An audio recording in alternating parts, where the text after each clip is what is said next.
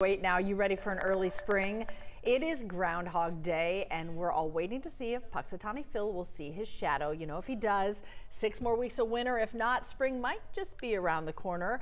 Coming up in the 6 o'clock hour, we'll give you a live look in Puxatawny as we wait for Phil's prediction. In Gwinnett County, the Stripers mascot Chopper, a groundhog himself, will also be out and about. He's coming out of his off-season hideout.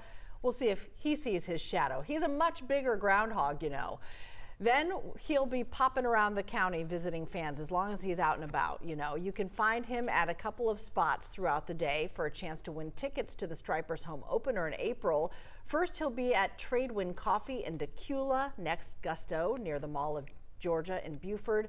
Then he'll be at Academy Sports, also near the mall. You know, nothing against groundhogs, Chesley, but you're the only prognosticator I'm going to really listen to.